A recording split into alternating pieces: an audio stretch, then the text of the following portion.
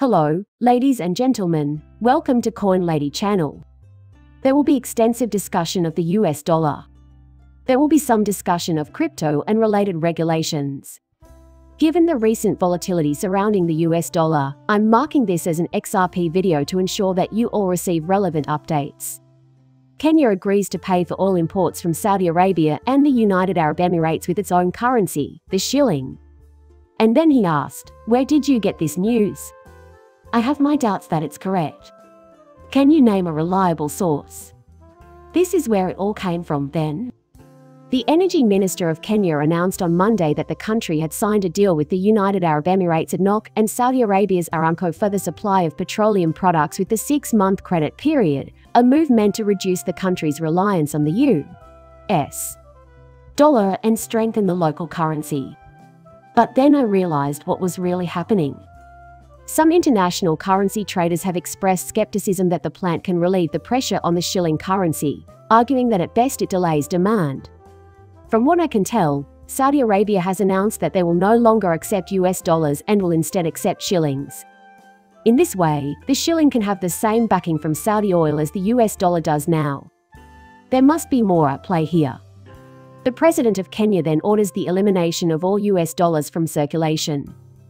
Now you know the answer.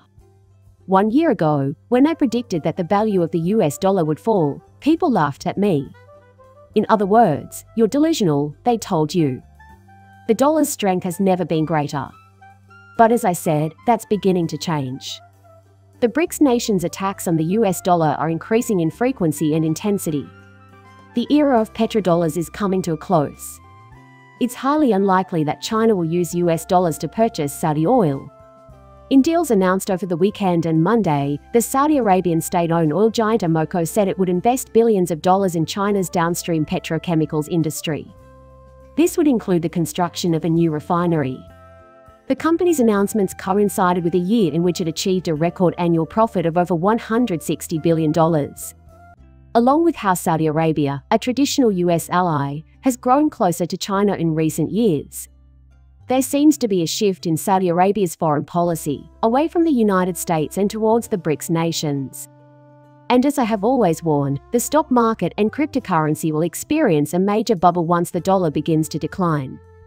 But how do we convert XRP into fiat currency? We won't be withdrawing dollars, and I doubt XRP will ever be worth what you paid for it in dollars.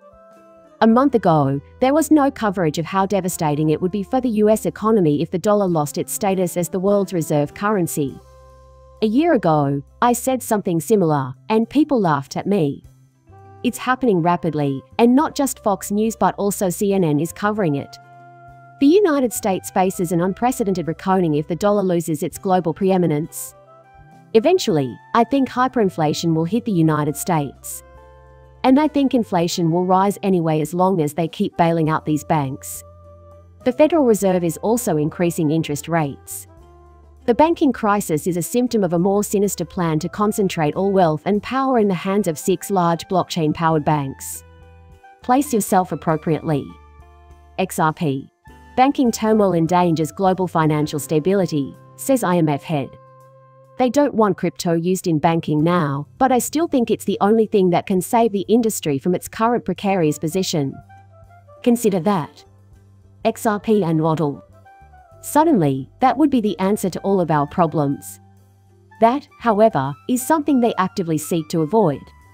The government wants these banks to fail. They're after the merger, and they'll want the CBD oil, too. Just give it some time. Deutsche Bank's stock price falls as the cost of insuring against its default rises amid the ongoing global financial meltdown. Now they keep reassuring us that banking is completely secure. Save up by depositing funds. Even though it's completely safe, we're still not in the clear. This is still occurring in every part of the globe.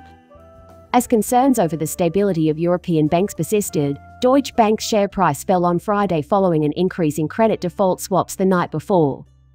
After falling as much as 14% at one point on Friday, the Frankfurt-listed stock recovered some ground to end the day down 8.6%. And they always seem to bring it back around to the idea that you shouldn't withdraw any cash from the bank. The financial system will soon crumble. What I can say is this. I have a bad feeling that these banks are going to fail and take a lot of people's money with them when they go under. That was the point of all these discussions about balance. I think they are trying to establish a story that will ultimately fall flat on its face. There will be more deals like the $500 million sale of Silicon Valley Bank to First Citizens Bank as failing banks become bargains for their successors. It's dead on.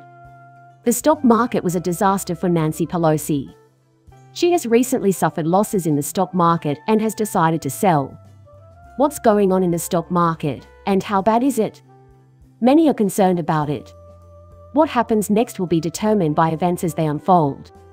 But you know how they always knew what to put their money into. Even though they've made a ton of money in the market, she must be worried about it if she's leaving. Coinbase is working on a new stable coin that will be unaffected by inflation. This is a completely new twist. Since most stablecoins are tied to the US dollar or another fiat currency, the exchange's recent interest is seen as peculiar. Coinbase is attempting to tie its flat coins to the cost of living. This will be accomplished by keeping an eye on inflation rates and the consumer price index. Consider this, okay? Possibly Coinbase shares my view that hyperinflation is inevitable and that this coin will appreciate in value as a result, in which case purchasing some now seems like a very sound investment. The US Commodity Futures Trading Commission claims that Binance engaged in trading activity through 300 house accounts linked to CEO KSI.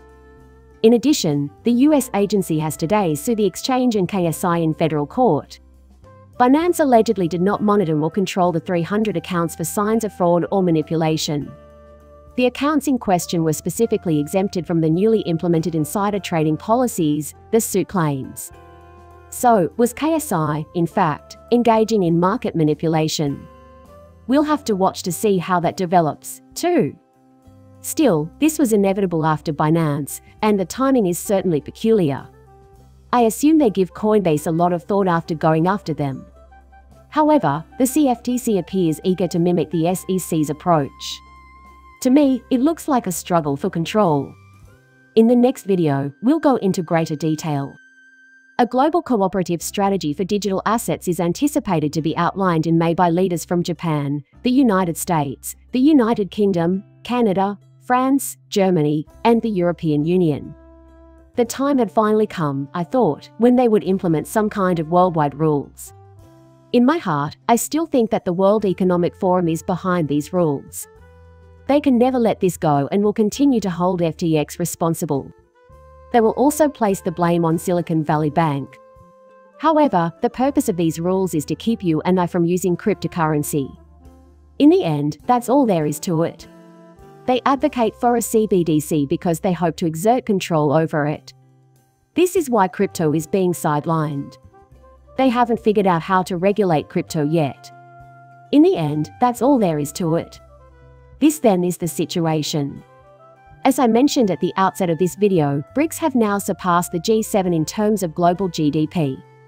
To this day, I have the impression that the BRICS are strengthening and growing. And as they grow stronger, these other nations will inevitably decline. As the value of the dollar declines, I fear for the future of the United States. Then, the Ledger publishes an alert about a new scam that targets Xrp investors. Ledger claims that con artists are impersonating its staff in order to steal Xrp from users. Ledger, a well-known cryptocurrency hardware wallet, has issued a warning to its users about a new scam technique that targets unwary Xrp holders. Ledger recently tweeted that bad actors have created a fake version of the Ledger Live app in order to steal Xrp from users. These malefactors, particularly when posing as company employees, manage to trick Ledger users into disclosing their 24-word recovery phrase. Scammers use victims' recovery phrases to gain unrestricted access to their Xrp coins once they have been revealed. Be careful on the streets. Your crypto needs to be as secure as possible. Especially now, I think Xrp price is going to skyrocket. Don't keep your cryptocurrency on the exchanges, as I anticipate a swift resolution to that case. Quickly remove it from that location. But I'm going to end this video here. Never did I think it would pick up this fast, so I thought I'd do a quick one on the US dollar to show you what's going on with the BRICS countries. I estimated that we still had a few years to go. Things appear to be progressing at a faster rate than ever before. The US dollar is their target. Eventually, it will collapse, and when that happens, XRP will be skyrocketing. I value your interest in my videos. Please like and subscribe my channel. See you in the next one. Bye.